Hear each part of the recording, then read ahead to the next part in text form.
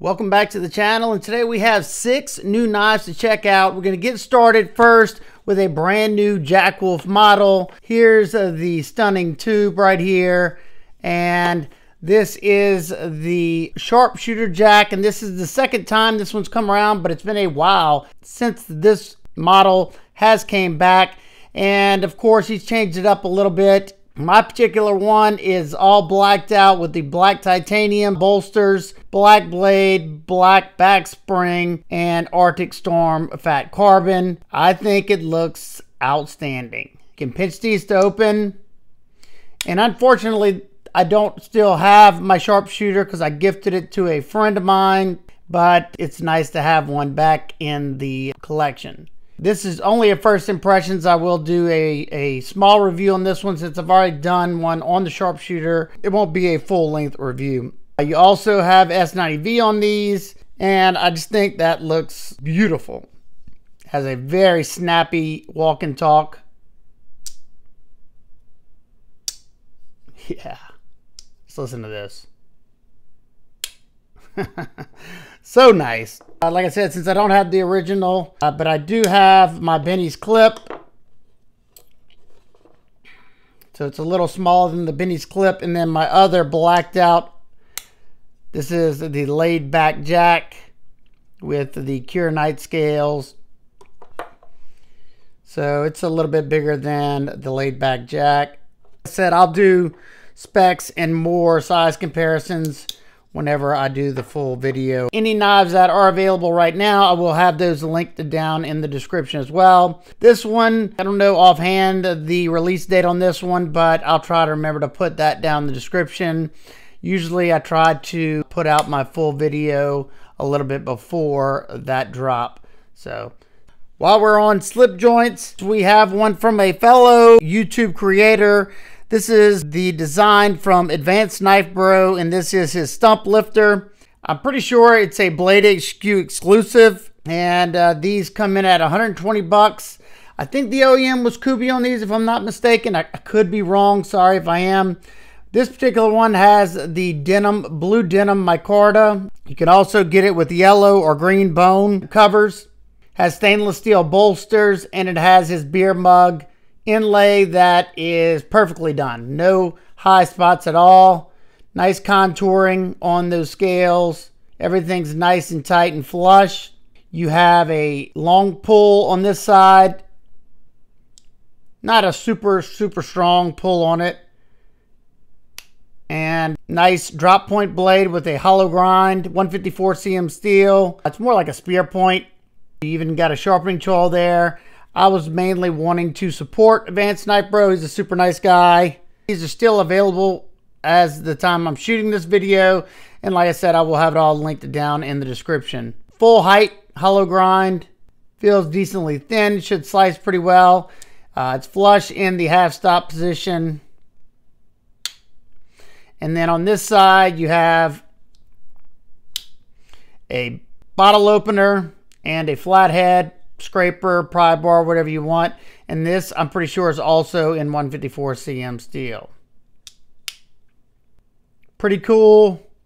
I love seeing people in the community designing their own knives. It's so cool. Last year and this year, I think definitely the year of the knife community designers. No gaps in the micarta at all. They did a really good job on the fitment on this one. This next one, in my opinion, is an outstanding value. I have one coming from Monterey Bay Knives, and this is the Mini Old Guard Clip Point. This is the more affordable of the Old Guard series. It has contoured G10 scales, G10 backspacer, and a tip-up wire pocket clip, thumb stud deployment, snappy. It is riding on brass bushings. Got a very sexy looking clip point with a long top swedge up here to thin out that tip some. And I don't mind this type of clip point because it's got a low tip. It sits underneath that center line of that pivot, or it might be right there in the center line. Just meaning that I can still get that tip down into things to do drag cuts. And then you have enough straight edge to, do slicing in hand cuts. So far, It feels like it's going to be really comfortable, but I haven't started my testing on it. Nice satin finish. And these are only 60 bucks.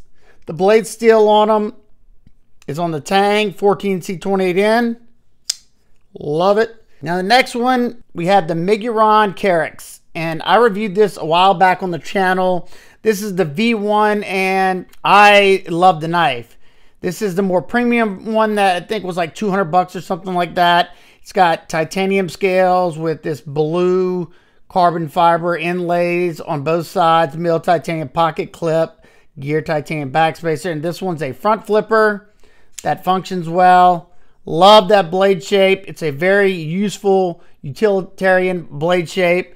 Easily use that tip for things to do fine detail work. M390 steel on this one. Very smooth action. Excellent reverse flicker. You can even choke up on it. I enjoyed this one, and now there's also a V2 that looks even nicer than this one. It's got some micro milling on the titanium, and I just haven't got to pick that one up. Maybe if I sell this one, I will try to pick that one up. Now, they have released a budget version of the Keryx.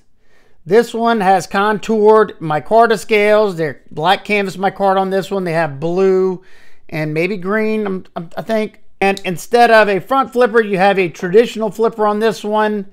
It's got some jimping. It rockets out. Same beautiful blade. The more premium one's going to be more streamlined because you don't have a flipper tab at the bottom like that. I don't care. You know, that doesn't bother me any, but you have somewhat of the same blade. This one has a little bit different swedge than the budget one. You have a milled titanium pocket clip, geared black G10 backspacer, stainless steel liners. You even have a little landing pad for when you flip the knife.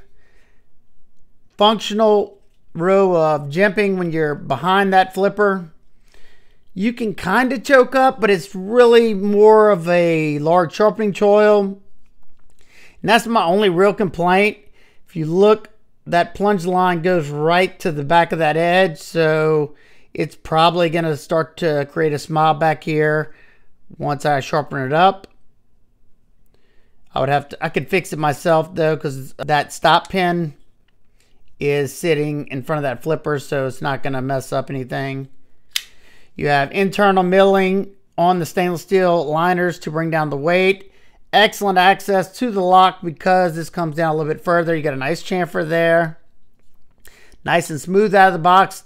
That thumb hole works outstanding. I can flip it out like that as well. I can slow roll it if I want.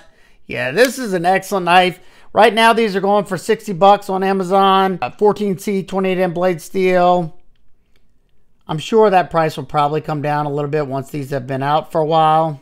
This next one, this company had reached out to me several times, but I wanted to see what others had to say about it before I even thought about checking it out. This is coming from Daily Carry Co., and this is the Mag Blade V3. This is a very interesting knife. If you've not seen this before, very interesting. As you can see, it's very streamlined, titanium scales. The blade sits flush into the handle. No pocket clip. That's the only downfall in this one for me, is no pocket clip. Now, this almost acts as like a balisong that has a magnetic closure. So what you do is you can see how you have this side right here and you see the little line. You just put your thumb right there, push these two to disengage the two scales. You see there's magnets inside the scales. And I'm not going to, you can flip it kind of like a balisong if you know what you're doing. And once this comes together, now it's locked up. As long as you're holding that, you should be able to do whatever you want to do. You have a Tanto blade, M390 steel. It's not going to be the sliciest knife because you have, you know, such a sharp grind height, but it still feels like it's ground decently thin. Pretty robust tip there. And then to close it, you just separate those scales. And voila. So definitely interesting. I'm definitely going to play around with this and see if I can get it. I've seen somebody that can do it really well. And it looks like a butterfly knife whenever looks like a balisong whenever they're flipping it. And I think these go for $200. I don't think that's a bad price for everything that's going on here. I would have loved to see either a pocket clip or a Kydex sheath for it or something. Now this last one I'm super excited about. We have another design coming from a fellow YouTuber, Mr. Casey Sparron from the Knives Fast channel. And his company is Tempest Knives.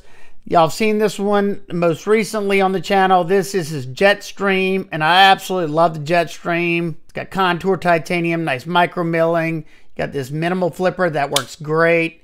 You got a highly versatile drop point blade, nice stone wash finish, beautiful action. This was one of the most ergonomic Tempest Knives model that I've tested in a while. 154 cm. I think he may, I'm not certain on this, but I think they may have some, he may still have some of these left. I could be wrong there. Now this one was OEM by Kubi Knives. Well, we have a brand new model coming from Tempest Knives, and that is the Tempest Knives Fractus. This thing is stunning. The OEM on the Fractus is Concept Knives. And I gotta say, they have been doing some excellent OEM work. So this particular one, you have a titanium frame, beautifully contoured scales. I don't know if I'll better show you this because it's probably not gonna come across. But you have some beautiful micro milling on those titanium scales. You have a Arctic Storm fat carbon inlay, and it's on both sides. Love that. You have a milled titanium pocket clip that's deep carry because it wraps over the top right here, and you will be able to flip it around. Now this is first impressions. I'm going to do a full review on this one, so I may get some things wrong in this impression, but just wanted to show it to y'all. You have Casey's signature pivot. It's a car rim pivot. I think it looks awesome. Titanium backspacer. Sorry if you can hear my dog. And then his signature cockpit style window right there. Action on this thing is remarkable. Once again, you have a highly versatile drop point blade, forward finger choil. This one is in CPM S90V. I've tested one other knife from Concept in S90V, and I was pretty impressed. It's got two sets of jimping. You got jimping if you're choked back, and then if you're choking up, you got some jimping there as well. Or if you need to do something, you know, in this manner like this in a pinch grip, you know, to do a little drag finesse cut, you can. The jimping is definitely functional. It grabs a hold of the thumb nicely. It's got a nice satin finish. Now, there will be some changes to the final production, and once I know all those, I will let y'all know in the full review. Only thing that I do know as of right now that I can recall, and sorry, my memory is terrible, is that he is hoping for a late January, early February pre-order. So if you're not following Tempest Knives on Instagram, definitely do yourself a favor and do so you know when that pre-order is going to happen. Also, you could keep track of them on the TempestKnives.com site. That will be listed down in the description. If you have a Jetstream, give you a size reference with the Jetstream. Go pivot to pivot. These are pretty much identical, maybe. I don't know. The Fractus may be a smidge longer. I think it is. Fractus looks like it's a hair longer. Let's see.